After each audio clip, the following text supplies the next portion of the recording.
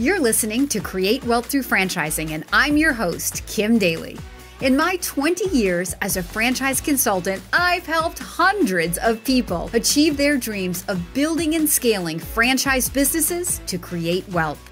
The interview you're about to hear can also be found on my YouTube channel, where I post new franchising content multiple times per week. Please take a moment to subscribe to the podcast and to my YouTube channel at kimdaly.tv. Now, enjoy the show.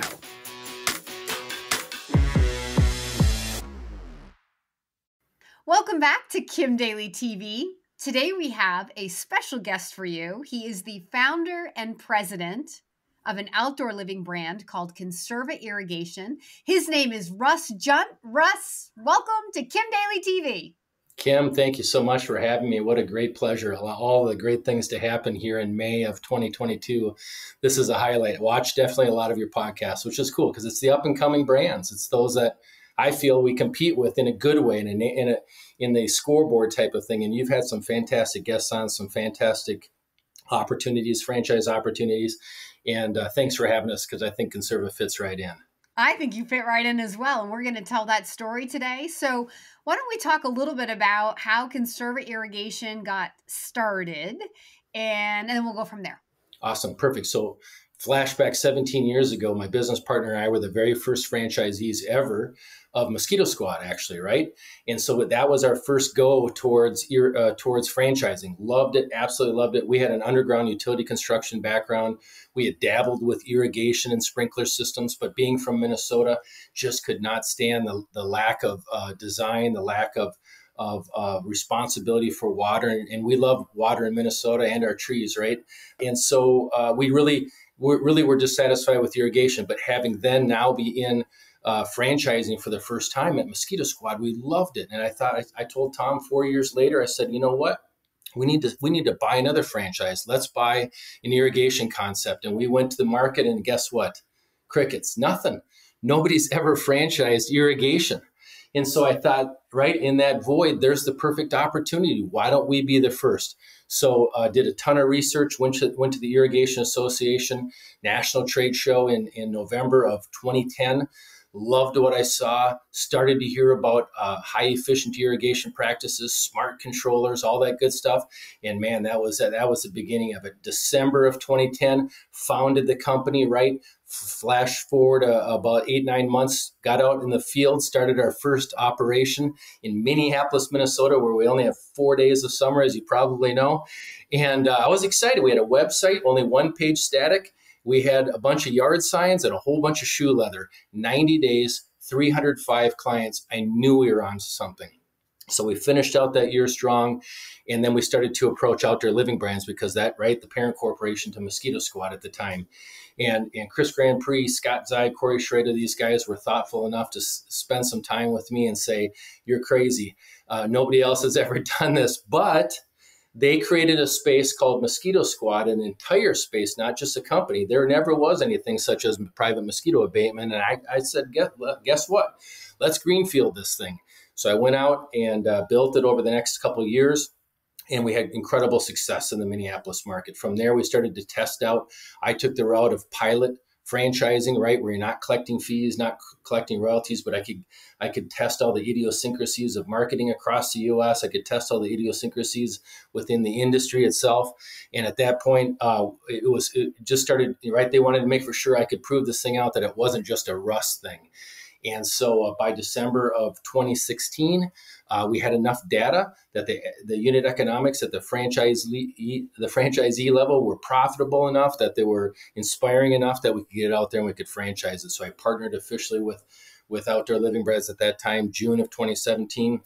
We hit the ground running, and here we are just a few years later, right? 4.5 years later or so. We've got 70 franchisees, about 167 licensed territories. And there we go. Behind every story, there's a greater story, right? That I didn't even know most of that. So literally when you said, okay, so I decided we were going to start an irrigation company, I thought you were kidding. I didn't know you were going to go like, so let's back up to that, because why, you mentioned something about water in Minnesota before, but like, why irrigation? What was it about irrigation that made you say, ooh, there's an opportunity here? especially in Minnesota, where literally you have 4 days of summer. Exactly. Well, like any concept, right? Home service brands where there's no lack of professionalism, lack of, it's very, very fragmented. And at that time, being an underground utility construction, we had some smaller equipment too.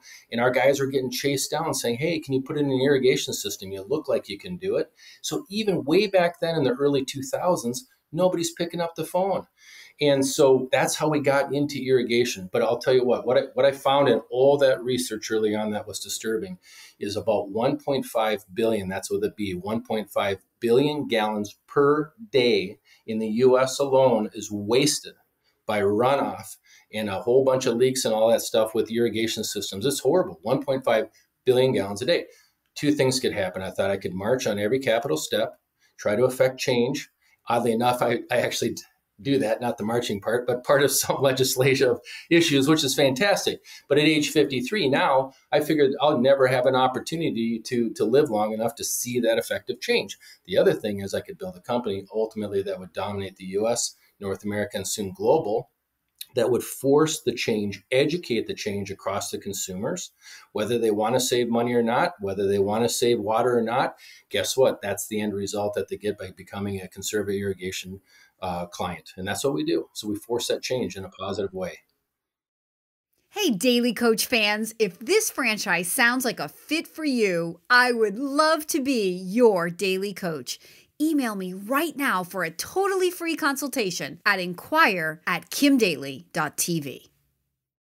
So is there a proprietary system to what you do that controls that water? Yeah, so the system You don't have really to give away your trade secrets, but just asking. Here it is. Well, we have some proprietary equipment. Yes, everybody always asks that, which is important. But more importantly is the protocols, the systems in place, Kim. That's what you're familiar with. What we do is unique in many ways and exceptionally not unique. But what makes us unique is all the things about home services. We answer the phone relatively most of the time. We're nice generally and relatively most of the time. I would say all the time, right? We show up on time relatively most of the time. But you see how low that bar is for home service industries. We do all those exceptionally well, and then we follow through and we do exactly what we say. What's proprietary in nature is our system efficiency score. It's a guide to the consumer that each of our technicians, all the hundreds of technicians, every single home, they go through it step by step, 50 different points, draws it into 3 different buckets for that consumer to make very rational decisions, and decisions based upon if saving water is important, saving money is important, green, lush, healthy landscapes is important, all those good things. So things we must do right now, things that affect design, and then things that affect, of course, the efficiency.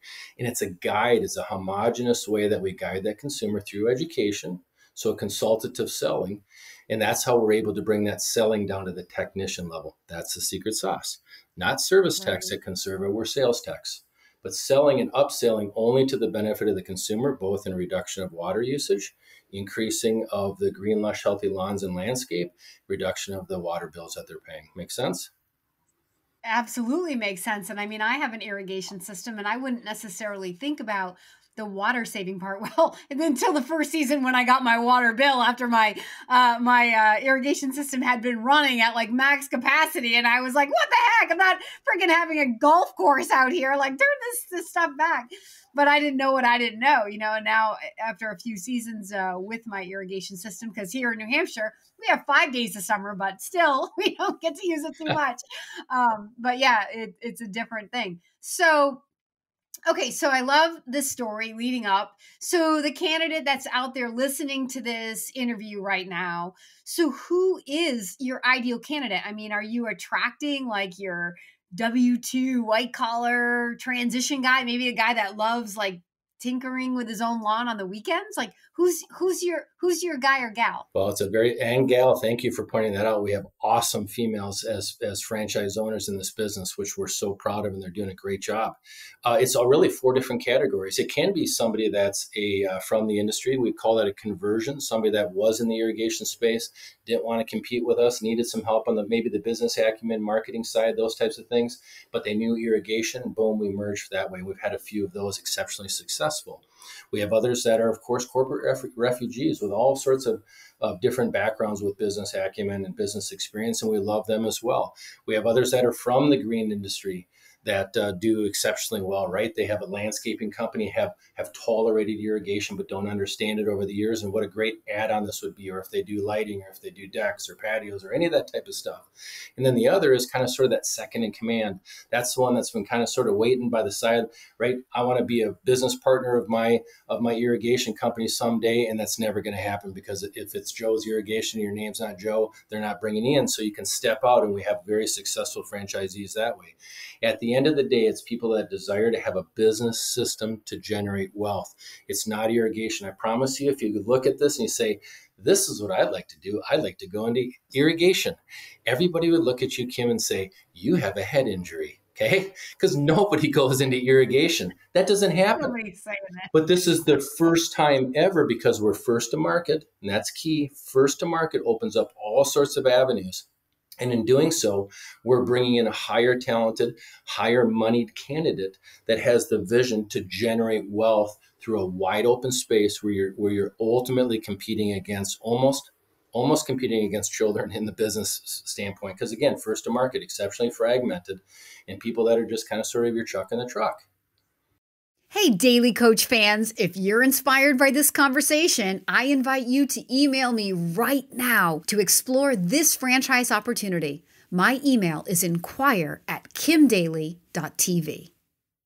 So what I love is that you started in Minnesota. So for those people out there thinking, well, I can't make enough money, in my seasonal market, I guess you can blast that one right away, right from go, right? I love the fact that seasonality lends itself to actually greater opportunity, because Mother Nature, it's funny how people are, they want what they don't have. So those in the South, I'm in Florida here today, boy, I wish I had a seasonal market, because there's the winterization call to action. I always say this, if you're in the garage door business, or pick any, fill in the blank, if you're in the garage door business and you don't winterize your system before winter, the garage door will break, you can't get out of the house. That's the end of story. Now that'd be a great business. And it is a great business for those in that. But for those that look at it from water, if you do not winterize your system, catastrophic loss to that system. And guess what? You're not irrigating next year. So Mother Nature every single year, all the way down into Houston, big time, says we must think about this. Call to action, client acquisition over and over through winterization.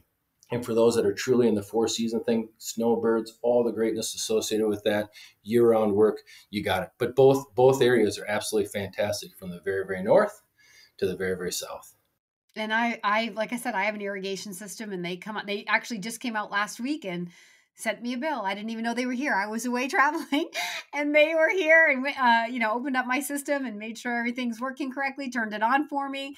And then they'll be back sometime in the fall, and then they'll shut the whole thing down and send me a bill. And that's twice a year. They send me a bill, and I just pay it. I'm happy to pay it, right, because I don't want to take the time to do it. I wouldn't know how to do it correctly. And it's one less thing for me to have to do.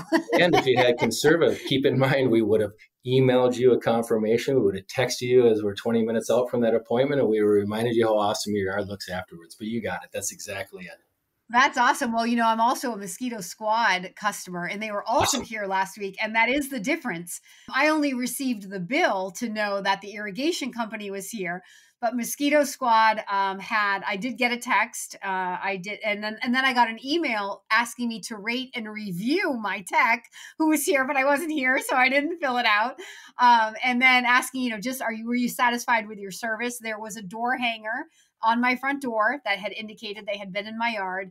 So, and I already paid that bill because I pay it in the beginning of the season. Exactly. Check the boxes. And that's exactly it. That's what I love about this opportunity, is as being the first franchisee to Mosquito Squad and going through that growth and learning method through that entire thing. What worked, what didn't work, how can we build upon that? So anything and everything they have by way of that and more on steroids is what we continue to build here at Conserva.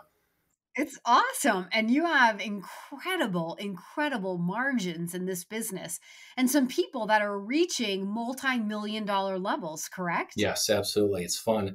And every single year, right, we add to the $1 million club. So the special, right, when you get to top line sales, we had an organization first full year last year, right, cross that line. Now we're seeing many more coming to that. So it's exciting to see them grow so fast. And then now many past the 2.5, getting past the 5 million in top line sales and margins, like you said, to boot, which is what it's all about. the unit economics have to make sense at the franchisee level. That's our goal. That's our purpose. And people ask me that many times in a conversation and interviews. Oh, you founded Conserva for conservation. Exactly how you discovered that, to save water. And that really is the second value proposition of why I founded it. The first one, I wanted to create more financially independent business owners that had ever been created in the green industry before, ever. Okay. And to legitimize that type of work. It's all the stuff I grew up doing. I love it. Outdoors, working and interacting with people, working and interacting with nature. It's a blue collar in nature, yet it's white collar as well. And it's just a great eclectic group. And if you had a goosebump camera, you could see my arms right now, because it's just every time I talk about it, it's so near and dear to me. And that's what we won't stop until we create the most number of financially independent business owners through the Conserva model. Guys, don't you love it? Another franchisor whose heart is in the right place. Kim Daly seems to find all the good ones, don't I? Because they're not all like you, Russ, that is for sure. But this is so inspiring. And everything that you just said, it's so like people, when they come to the idea of owning a business, the first thing they think is like, what do I know? Or what do I think I would be good at owning, or what am I going to enjoy? And I think that there can be some part of enjoyment in, like Russ said, if you like being outdoors or you tinker in your own garden, like maybe you have a proclivity to an irrigation, franchise. But the vast majority of people that I'm working with that I might think, wow, Conserva's open, I'm showing it. It's not because they told me they were interested in grass, right? It's because they told me they were looking for a home-based business. We didn't say that, right? They're looking for an opportunity to scale so that they can replace their W-2 income. They're looking for an opportunity to be partnered with an incredibly strong franchisor that has history. Even though this is a young franchise, did you guys hear him say what year he started? Russ, what year did you start this company again? Right. So June of 2017, we started franchising. And here we are, 70 franchisees. We'll finish up the year at about 75 to 78. That puts us at 170, 185 licensed territories, and we're going to hit the clip. And I stated day one when I wrote the first pro forma, 400 licensed territories by the end of 2025. We are exactly on track to do that. That's awesome. But you started this company way before you turned it into a franchise. Yeah. I think you for said sure. 2010. December of 2010. That's the Chris Grand Prix, Scott Tsai, Corey Schrader of Outdoor Living Brands model. Every single year, Russ, I'm ready. We're good. No, you're not, grasshopper, right? We got to go through this. You got to prove out this part. Okay, this year I'm ready. No, you're not. Grinding it out. And then after proof of concept at our single location, that's not the Outdoor Living Brands way. We got to prove it out in multiple. I proved it out in 9 separate locations in 3 different or 4 different regions across the U.S. to make for sure that it worked, at all the unit economics were strong, profitable, and in the best interest of the franchisee in all scenarios before the box got checked.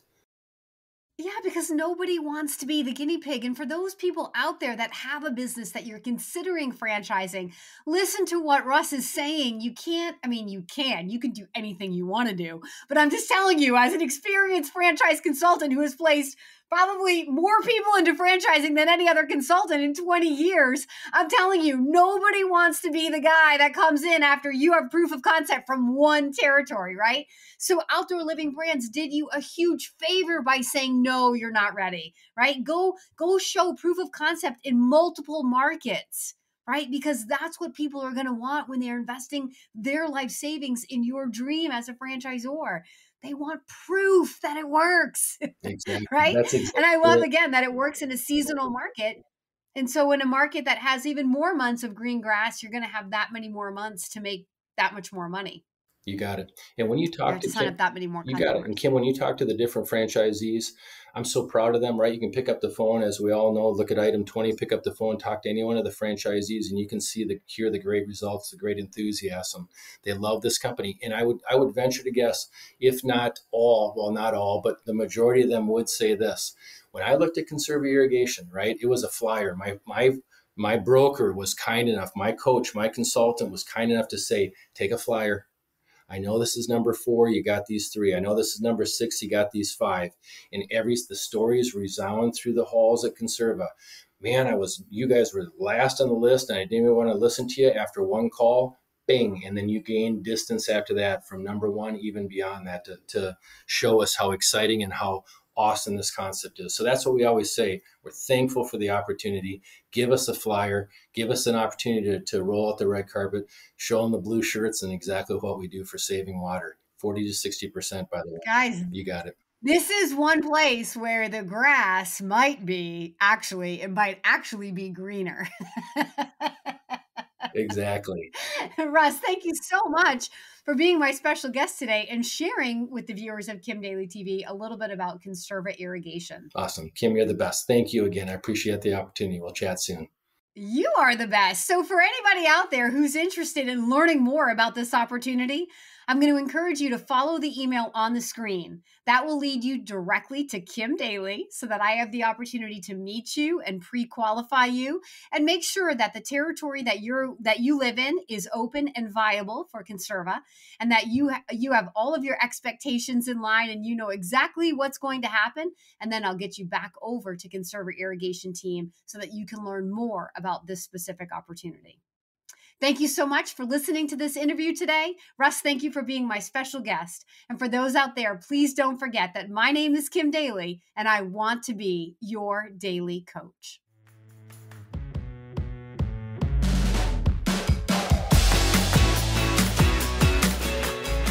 If you found this inspiring, please contact me at inquire@kimdaly.tv. My consulting services are totally free to you. Again, that email is inquire@kimdaly.tv. I can't wait to hear from you.